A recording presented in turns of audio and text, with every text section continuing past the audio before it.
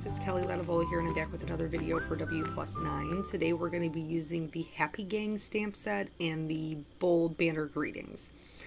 So I am a colorist and I love all things outline. However, I could not use these adorable little animals. So we're going to be doing some stamping today with lots of different colors. All of the inks and everything will be listed below in YouTube and then also on the W+9 blog. So if you'd like to see what the color inks I used, you can go there in case I don't mention them all. So I'm going to start with the Sea Breeze and the Solid Banner. And I'm stamping it just big enough to hold my greeting. I'm not going to mask anything here. I'm just going to do straight stamping, it's a really soft and pretty way to make a card. So I'm using the silver lining to stamp the little puppy dog. He's totally adorable, just completely stole my heart. I couldn't not use him. And each animal in the stamp set, there's a dog and a cat, I know there's a little mouse. They all have their own sets of eyes and noses, and they're super easy to line up. I'm terrible at lining up stamps, and I can line them up, so that's how I know. It's totally simple. And then they also have these balloons in there, and they have balloons that spell out happy and a bunch of little sentiments that go with that. But then they also have this one solid balloon. Like I said, I'm not masking anything. I wanted the ink colors to be on top of each other.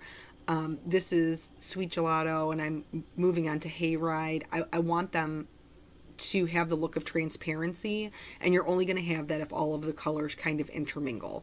Once I had them all stamped down, and then I also stamped my sentiment, and I just used the black W+9 pure black ink, I'm going to start drawing in the balloon strings. There are balloon strings that are included in the set, but I wanted this little group of balloons to be tied to his little tail, so I just thought it was easier to draw it myself. When you're doing the strings for the balloons, just make sure you pick whichever ones are going to be in the front. Whichever ones are forward will have the strings over the balloons in the back. I'm also outlining all of my no outline stamps. This is because I have a problem with matching my black, and so because I stamped the black, the sentiment in black, and then also his eyes and his nose, I had to match them and I couldn't stop myself. So I'm just kind of outlining everything with a Copic Safe. This is an EK Success journaling pen. I didn't do really any Copic coloring except for on the dog. A C3 is like a dead match for the silver lining. So I'm doing the shading with a little bit of C5, and then I'm going to go back in with the C3 and just blend it out. It looks a little, I guess a little darker, but it's just because of the moisture. Once everything dried down, it blended really, really well, and I was happy with the way that it came out. So other than that, I didn't do any other, I didn't use any other colors. We're going to do some shadows and stuff, but still sticking with those same cool grays. I wanted this to look multi-dimensional, even though it's a one-layer card. So I'm using full stick Post-it notes and masking the part of my card so that I have a little border. And then I also cut 1/4 inch strips, and using the Simon Grid Mat, I just lined them up. I did every other block.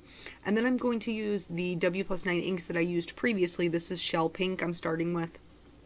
And then moving on to the Sweet Gelato. I went through every color that I used, and I'm just using an ink blending tool to put them down. If you've never tried ink blending with these particular inks before, give it a try. They dry really just smooth and blend really well together. I always get really great results and just love that. So once I was done with that, I'm going to go ahead and remove the masks.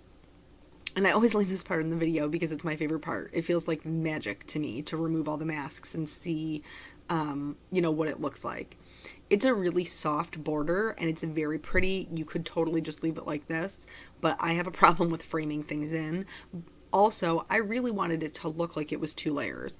So I'm going to use that same black pen and a T-square ruler to give it a black line. And then I'm going to go in and do some shading so that it looks like the white stamped panel is kind of popping up above this little rainbow stripe in the background.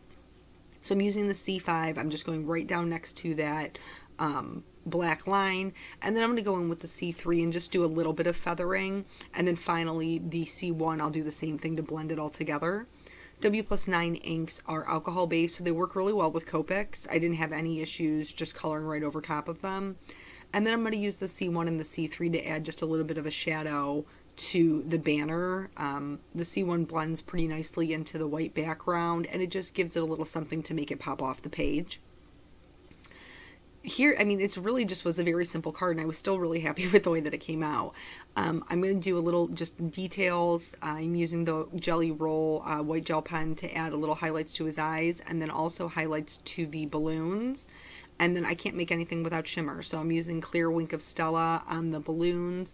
And then to make those colors kind of match, I used them on the colored stripes in the background as well. And then that's the whole card.